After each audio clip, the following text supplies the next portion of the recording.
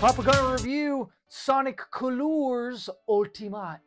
It is older. It has been out for a while. I think it came out on the Xbox One. So for my grade scale for this is going to be buy, try, and then pass.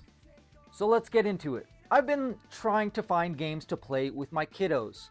My oldest is Cuatro, and my second is Dos. I decided to check this out. Knuckles is out, wanted to do something Sonic related, and here we are. It was only $20, so it wasn't too expensive. I did some research, so I wasn't going in completely blind, but unfortunately, I have to say that this game is not for me or my family. Let me tell you why. So from the get-go, Sonic Colors Ultimate packs in a lot. There's a lot of learning curves, right? It's been a long time since I've played Sonic. I played Sonic as a kid, so I thought, hey, my kids can play Sonic.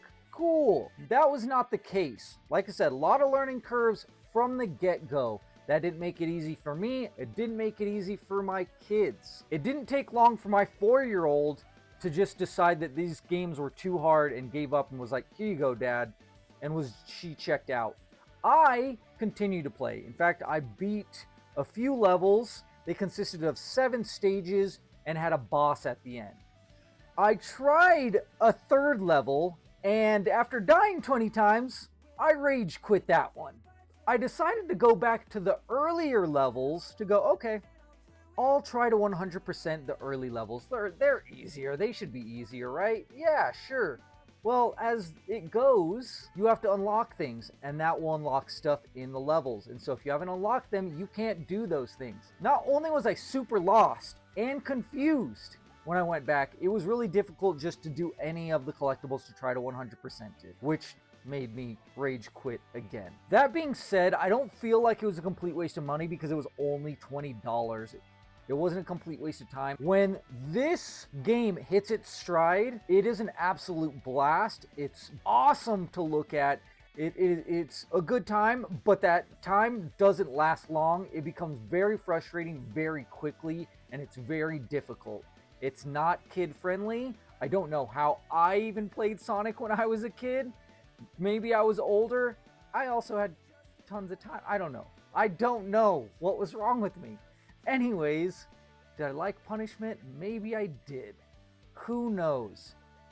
Point is, I'm not about that life, and neither are my kids. So this wasn't for us. So it's going to be a pass for the Gunner family. Talk nerdy to me.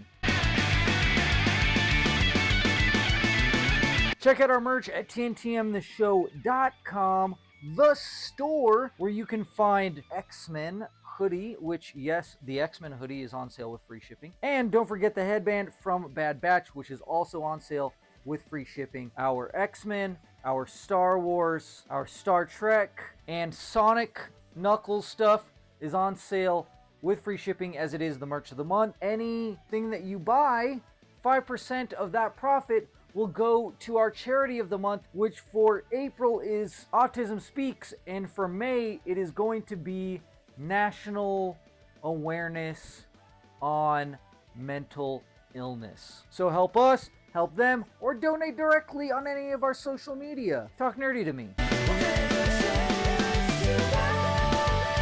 If you want this game, give our YouTube a like, comment, and subscribe on this video, and we'll put you in the runnings for it.